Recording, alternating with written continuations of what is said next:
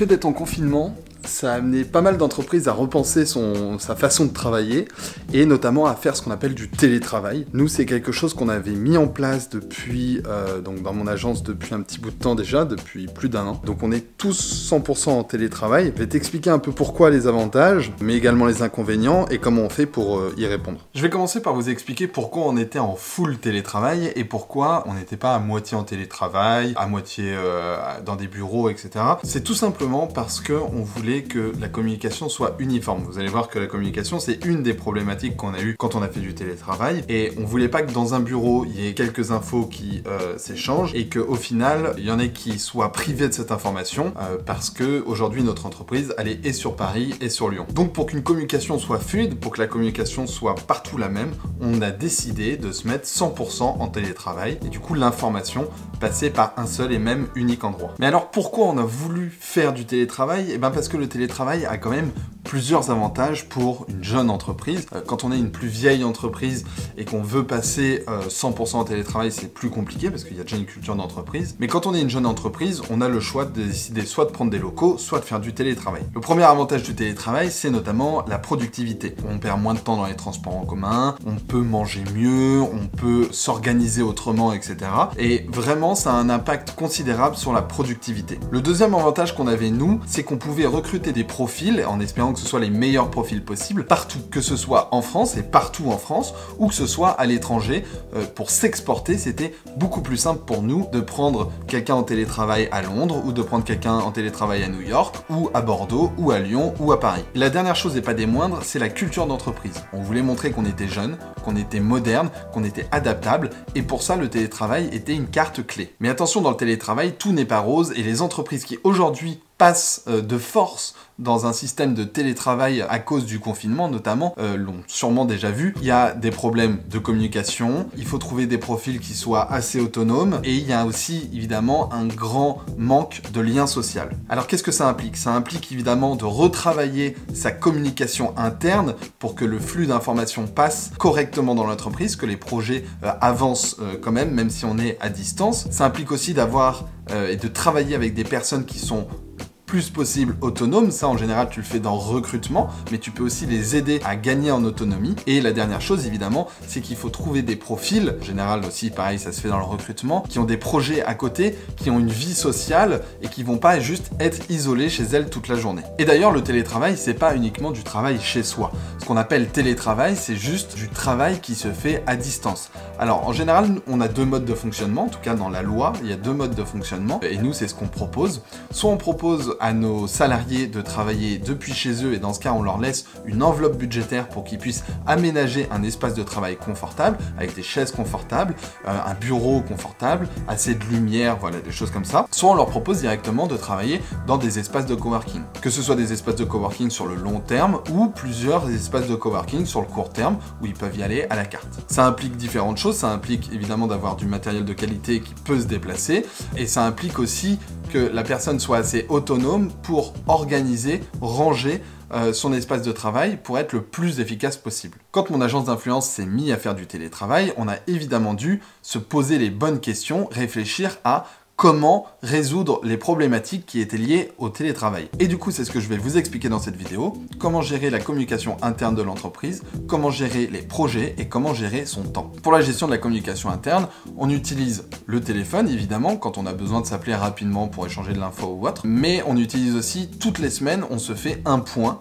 en visioconférence ou en physique quand on peut, quand on est tous dans la même ville. Mais en général, on le fait en visioconférence. Donc tous les vendredis soirs, avant de partir en week-end, on fait un point sur la semaine et on fixe les objectifs de la semaine prochaine. Sinon, au quotidien, on utilise Slack, qui est une messagerie instantanée. Alors, il y en a plusieurs, hein. Il y a Teams, il y a aussi la solution de Google qui existe. Mais Slack, voilà, nous on aime bien, on trouve ça efficace. Maintenant, ce qui va différer avec peut-être dans des entreprises plus classiques, c'est que notre organisation de Slack est complètement différente. En fait, dans Slack, on a essayé de reproduire un bureau classique, c'est-à-dire qu'on va avoir l'open space, on va avoir le bureau des associés, on va avoir le bureau de la comptable, on va avoir ce qu'on appelle le cabinet des curiosités, et chaque bureau est associé à une tâche particulière, et du coup les conversations qui sont dans ces bureaux-là vont nous permettre de classifier l'information pour être le plus performant possible dans les discussions et dans les échanges qu'on a. Évidemment, on a aussi les messages directs quand on veut parler à une seule personne. En fait, on est un peu comme dans un bureau virtuel, donc avoir cette classification-là, ça permet simplement de se projeter un peu, d'avoir une image mentale de ce qu'est réellement le bureau et du coup échanger les informations par endroit spécifique. Très important aussi quand on est dans une logique de télétravail, alors là c'est pas possible parce qu'on est en confinement, mais habituellement ce qui est important c'est de se rencontrer régulièrement, que ce soit par ville, que ce soit pour accueillir un nouveau collaborateur, ou que ce soit de temps en temps en faisant des séminaires. C'est hyper important de rencontrer l'équipe avec qui on travaille pour les voir réellement, pour échanger avec eux, parce que c'est pas toujours facile de ressentir les émotions. Et justement, je parle d'émotions, mais ça c'est très important. Et par écrit, c'est pas toujours facile de faire véhiculer ces émotions. Nous, on a 2 règles par écrit qui sont essentielles. C'est le matin de se dire bonjour, le soir de se dire au revoir, pour déjà savoir qu'on est tous connectés et qu'on peut échanger les uns avec les autres. Mais c'est simplement de la politesse et ça permet aussi de renforcer les liens avec l'équipe. La deuxième règle essentielle qu'on a, c'est, on va dire, la culture de l'emoji. On essaye de mettre un maximum d'emojis dans nos messages pour véhiculer nos émotions, justement. Est-ce qu'on est triste? Est-ce qu'on est un peu en colère? Est-ce qu'on est taquin? Est-ce que... Voilà. Et tout ça, c'est important parce que un message peut être compris de différentes manières selon la façon dont il est lu par le destinataire. Et pour nous, c'est très très important de cultiver cette culture de l'emoji pour que les messages passent le mieux possible et que le destinataire comprenne si c'est urgent, si on a été un peu vexé, si on dit ça pour rigoler ou pas. Pour la gestion de projet,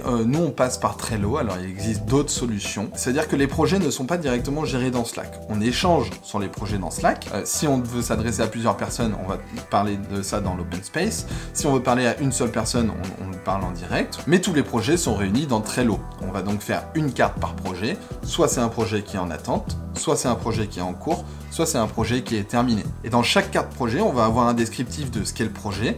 On va lui mettre tous les éléments associés également, parce qu'on peut mettre des pièces jointes sur chaque carte. On va lui donner quelques informations supplémentaires, comme si c'est urgent, la date à laquelle il faut le rendre, etc., etc. Et pour terminer, toutes les informations essentielles au suivi du projet vont être inscrites au fur et à mesure dans la carte. Ça nous permet d'avoir toutes les informations au même endroit et aussi d'avoir un historique du suivi, notamment quand on nous demande ce qui s'est passé à telle date sur ce projet, etc., etc. Nous, on utilise Trello parce qu'il est en partie gratuit et franchement, on n'a jamais eu besoin de la version payante et parce qu'on le trouve assez simple, mais je sais qu'il existe d'autres logiciels pour de la gestion de projet qui ressemblent à Trello, en tout cas qui ont les mêmes fonctionnalités. Important aussi, quand vous gérez des projets et que vous avez beaucoup de documents, c'est d'avoir un cloud. Avant, nous, on travaillait pas avec Dropbox, aujourd'hui, on travaille avec la Google Suite. L'idée, c'est d'avoir un drive dans lequel vous pouvez mettre vos dossiers, que vous organisez de la façon dont vous voulez. Nous, on les classe par année et par projet. Et dernier élément pour bien télétravailler, c'est la gestion de son temps. Alors évidemment, on a tous des agendas électroniques, éventuellement on peut se les partager quand on a besoin, mais j'ai pas accès à l'agenda électronique de tous mes collaborateurs. On est quand même basé pas mal sur la confiance et sur les objectifs qu'on doit travailler par semaine. Mais moi, à titre perso, j'utilise quelque chose qui me permet de vraiment être productif en télétravail, parce que c'est vrai que quand on travaille notamment chez soi, on a beaucoup de tentations à droite à gauche. Donc moi, ce que j'utilise, c'est une application qui s'appelle Focus Keeper et qui me permet tout simplement de travailler en méthode qu'on appelle Pomodoro. Pomodoro, c'est assez simple, c'est des sessions de travail intense de 25 minutes, entrecoupées par des pauses de 5 minutes, et tous les cycles de 4 phases de travail comme ça, j'ai 15 minutes de repos. Donc ça veut dire tout simplement que je travaille 25 minutes, où vraiment j'essaye de me concentrer à travailler, je vais pas sur mes réseaux sociaux, je vais pas regarder une vidéo YouTube, je vais pas regarder un profil Instagram pendant 3 heures, parce que quand on travaille dans le marketing d'influence et qu'on s'intéresse à un profil, malheureusement on clique sur une vidéo, une deuxième, une troisième, une quatrième, et en fait on se rend compte qu'on n'a pas été très productif. Donc travailler de cette façon-là, ça me permet tout simplement pendant 25 minutes d'être très concentré, je vais pas sur mes réseaux sociaux, je vais pas lire mes SMS, etc., etc. Par contre, je peux téléphoner, je peux répondre à mes appels. Ensuite, 5 minutes de pause, donc là j'essaye de déconnecter, j'essaye assez peu d'aller sur YouTube ou autre, parce que en fait je peux facilement dépasser les 5 minutes, mais souvent voilà, je vais faire quelque chose de créatif, je vais ranger quelque chose, voilà, j'essaie de me sortir un peu des écrans pendant 5 minutes, et ensuite c'est reparti pour 25 minutes de travail. On fait ça 4 fois, et après on a 15 minutes où là on peut vraiment se poser, aller fumer une cigarette, voilà, faire autre chose. Moi j'ai vraiment intégré cette technique Pomodoro parce que je suis quelqu'un qui me déconcentre très facilement et qui a beaucoup de mal à revenir sur un projet après avoir passé une demi-heure à être déconcentré. Donc vraiment ça m'aide à être focus. En plus l'application donc Focus Keeper donne des stats, donc ça me permet de m'améliorer, de voir éventuellement les moments où j'ai pas été très sérieux, etc. Bref, c'est ce qui me permet de gérer au mieux ma productivité. Donc c'est une sorte d'outil qui aide tout simplement à se concentrer un maximum pour être le plus productif possible. Voilà, je sais pas si vous êtes dans un métier où vous pouvez télétravailler, mais si c'est le cas, bah voilà, je vous invite à appliquer ces petits conseils que je vous ai donnés. Nous, ça marche très bien comme ça. Vraiment, je pensais pas que ça allait aussi bien marcher le télétravail et ça fait 1 an que ça dure. Donc j'en suis totalement convaincu. Évidemment, faut pas être maçon, boulanger, charcutier, etc. pour faire du télétravail, mais pour les métiers tertiaires, en tout cas une bonne partie des métiers tertiaires, c'est vraiment très efficace. Je vous remercie beaucoup d'avoir regardé cette vidéo. N'oubliez pas qu'on n'est pas grand chose, qu'on n'a qu'une seule vie, donc autant y aller à fond. Et je vous dis à très bientôt. Ciao. Et merci d'avoir regardé la vidéo jusqu'au bout. N'oublie pas de t'abonner et d'activer la cloche pour ne pas rater les prochaines. Sinon, en attendant, tu peux cliquer sur la vidéo qui s'affiche, mais tu peux aussi me retrouver sur Instagram ou en podcast. Tous les liens sont dans la description. Ciao.